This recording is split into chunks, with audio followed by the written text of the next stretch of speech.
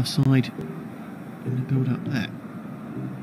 This is the one, isn't it, where Pepe could maybe have just let it go. Yeah. It's a good finish from Son in the end. As last season, winning 2-0 at home.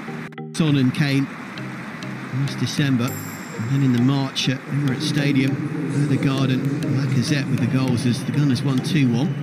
He's got wrong there. He's letting the decisions go all over the pitch. Suarez wasn't really interfering with Dele Alli, and the referee hasn't got caught up in that drama of, oh, I'm falling over because I've lost possession. And it's the first time he stand the frustration from Suarez there, but it's a good opportunity for Tottenham to leave a lasting impression on Bert Leno, isn't it, and put this one in. But it's a long way out. You'd have to do well to beat Leno.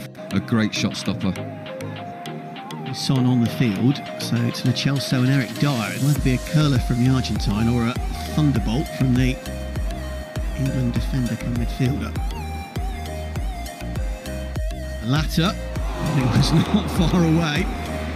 It's an effort from Eric Dyer, looking for his first goal of pre-season and a couple of inches away. Yeah, it was. It's almost like one of those that we saw. Danto, whose team have come from behind to draw with Chelsea and then beat Arsenal by a goal to nil. Bukayo Saka back into the Arsenal fold, clearly one of the positive stories. On top, of course, of Ben White with an impressive first hour or so as well. But Son Heung-min's strike, well taken finish after a mixture of Spurs players intertwined and created the opening for the South Korean. He continues to be a thorn in the side of Arsenal. And his pre-season preparations not ideal.